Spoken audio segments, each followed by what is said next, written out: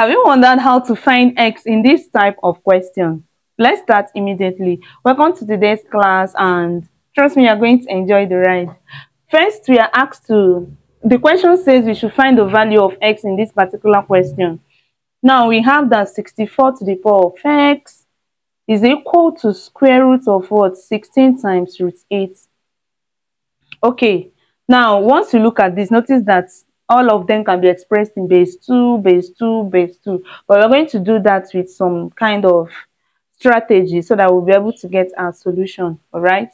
So first of all, 64 is 2 to the power of 6. So we have 2 to the power of 6 to the power of x is equal to square root of 16 root 8. Okay. Now recall the law of indices that states that a to the power of m raised to the power of n is equal to a to the power of mn. That is m times n. Okay, so we are going to apply that here. That means this can be expressed as 2 to the power of 6 x, right?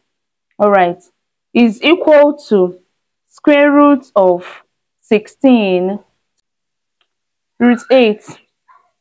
Now let's square both sides of this equation.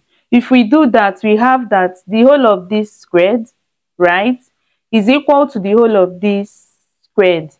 Now, just like I explained, we can write this as 6x times 2, which is 12x, right? So we have 2 to the power of 12x is equal to, now this square, we cancel this square root. So we have 16 root what? 8. Okay, now this is 2 to the power of 12x, okay, is equal to 16. Now root 8 can be expressed as square root of 4 times 2. All right, so we have 2 to the power of 12x is equal to 16. Then this is same thing as root 4 times root 2. Okay, so this is same thing as square root of 4 times square root of 2. Yes, using the law of surd, you can separate them. So we now have 2 to the power of 12x, okay, is equal to, this is 12x is equal to, so we have 16 times root 4 is 2 times root what? Root 2. Now we have 2 to the power of 12x is equal to 16 times 2 will give us 32 root 2. All right, at this point we need to square both sides of the equation again. So if we do that, we have 2 to the power of 12x squared is equal to 32 root 2 squared. All right, so this will be 12x times 2, right?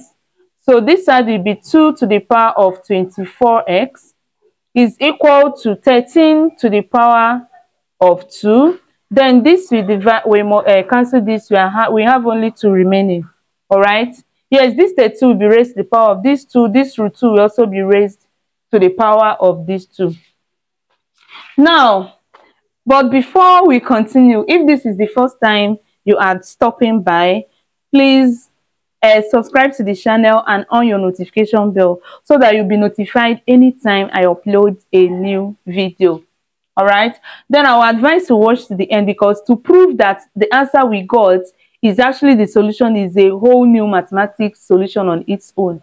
All right, just to prove that the solution is right also entails so many mathematical ideas. All right, now we have 2 to the power of 24x is equal to 32 squared dot 2 times 2. That is what we have here.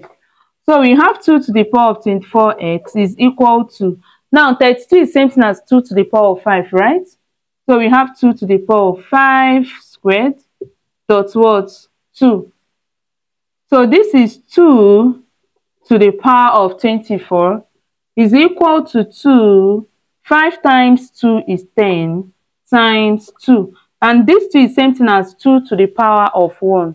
Now recall the law of indices that states that a to the power of x times a to the power of y, same base. You just need to pick one of the bases and then you add the powers. Okay, so we are going to apply this here. We are going to pick 1, 2, and we add the power. All right, so we now have 2 to the power of 24x is equal to 2 to the power of 10 plus 1, which is what? 11. Or let's just write it just for us not to skip our steps. All right, so we have 2 to the power of 24x is equal to 2 to the power of 11. Same base, the powers are equal. Once you have the same base, the powers are equal. All right, so we'll write 24 is equal to what? 11. All right, so we divide both sides by 24 by 24, and when we do that, we divide this, you are left with what? That our x is equal to 11 over 24. Now it's time to prove our it's time to check if the solution is right or not. Okay, and like I said, pay attention because this is a whole new mathematics solution or problem on its own. Okay, so we have that 64 to the power of x is equal to square root of 16 root 8. Okay, now we got our x as 11 over 24, so we have 64 raised to the power of 11 over 24 is equal to square root of what? 16 is same thing as 2 to the power of 4 dot square root of 8 is same thing as 2 to the power of 3. So we have 64 to the power of 11 over 24 is equal to square root of 2 to the power of 4 times 2 to the power of 3 raised to the power of half. Yes, because square root sign is same thing as whatever it is raised to the power of half. Okay, so this half is for this root sign. So we have 64 to the power of 11 over 24 is equal to square root of 2 to the power of 4 times 2 to the power of this times this will give us 3 over 2. Now we have the same base. Let's do what? Let's multiply them together. So we have 64 to the power of 11 over 24 is equal to square root of, now we have the same base, right? We are going to pick one and we are going to add the powers, which is 4 plus 3 over 2. Now if we solve that here, 4 plus 3 over 2, so the LCM is what? 2. Or let's use the butterfly method to do that. So using the butterfly method, 1 times 2 will be the denominator, which is 2. Now 4 times 2 will give us 8, plus 3 times 1 will give us 3. So we have 11 over 2. So that means when we pick one of the bases, if you add this to this, you have 11 over 2 as our new power. Okay,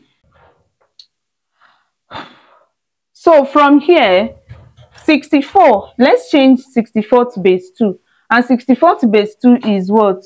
2 to the power of 6. All right, now raise to the power of what? 11 over 24 is equal to what? Now this square root can be written as 2 to the power of 11 over 2 raised to the power of, because of this root sign, raised to the power of half. Okay, so we have 6 divide itself 1. If we divide 24, you'll have what? 4. So we have 2 to the power of 11 over 4 is equal to 2 to the power of 11 times 1 is 11, and 2 times 2 is what? 4.